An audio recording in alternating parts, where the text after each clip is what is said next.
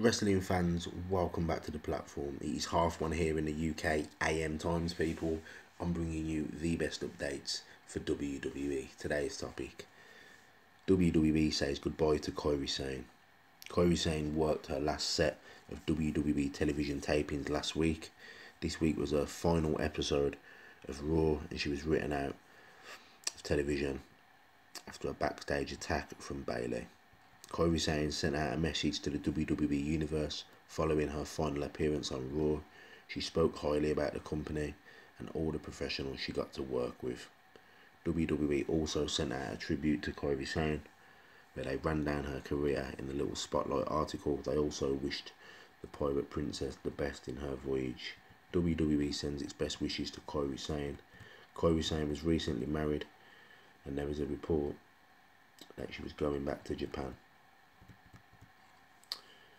The previous plan was for her to become an ambassador for the company. Now it's unclear if that will happen. WWE is reportedly trying to keep her on the payroll.